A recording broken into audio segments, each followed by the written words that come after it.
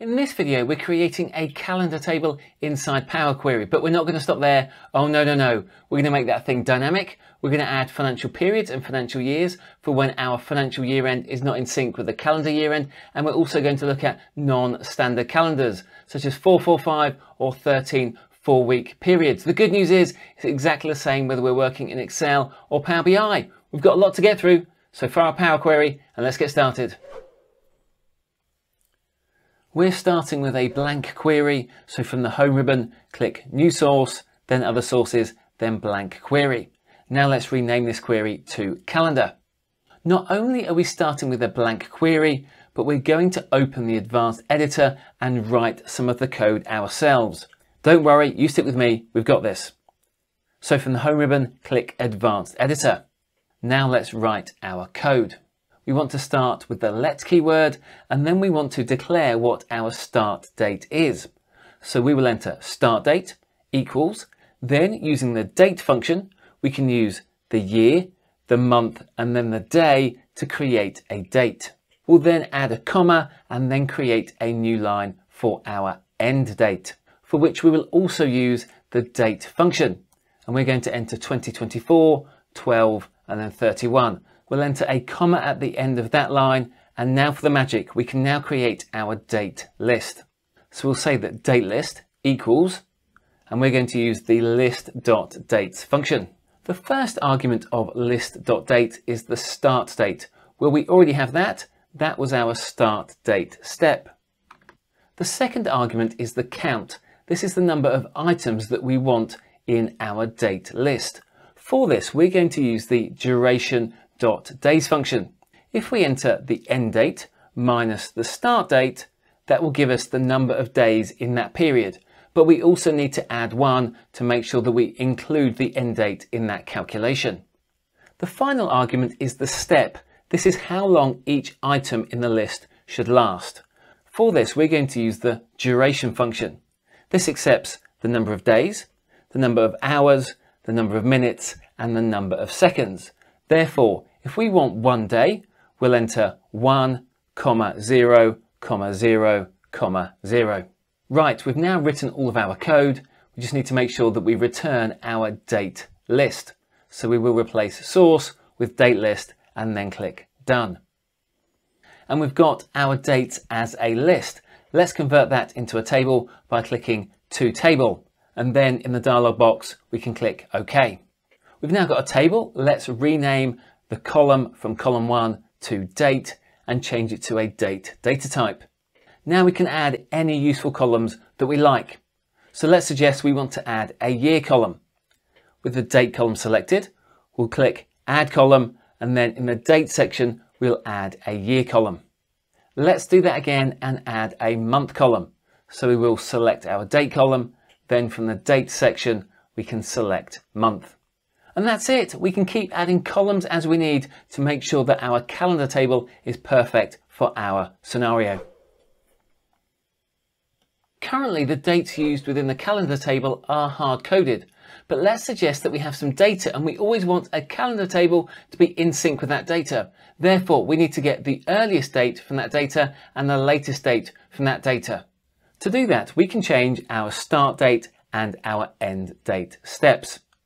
So let's click start date, and then in the formula bar, we can type equals list.min, open brackets, then from our transactions table, we want our date column.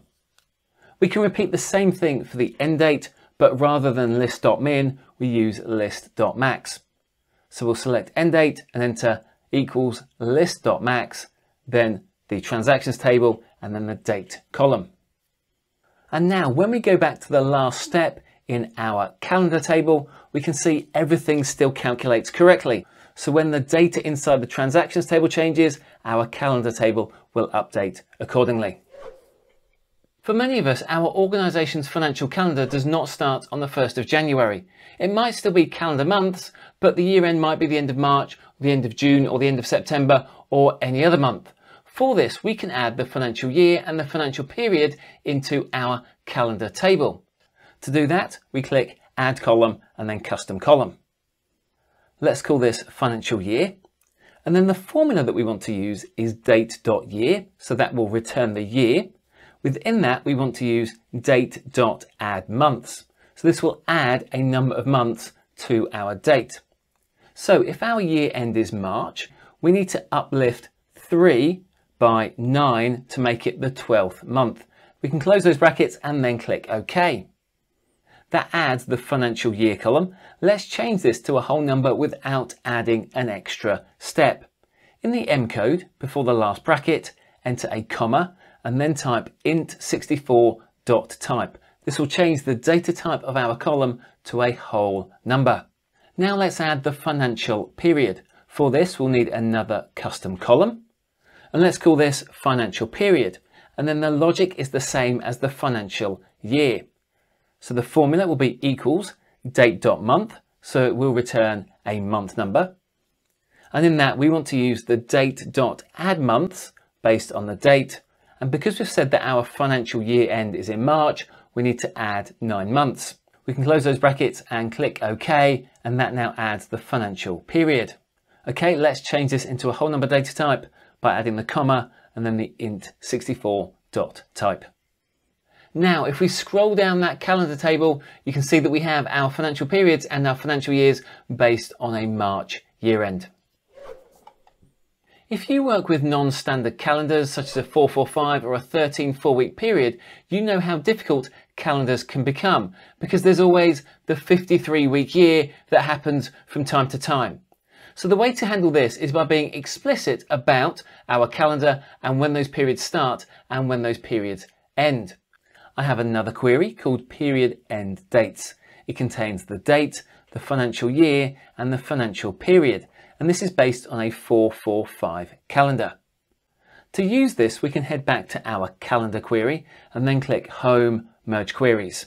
The first table is our calendar table, and we want the second table to be our period end dates. And we want to merge based on the date column. Because the start date for each of our calendars are unlikely to be the same, we need to include all the dates from both tables. Therefore, we need to use a full outer join, and then we can click OK.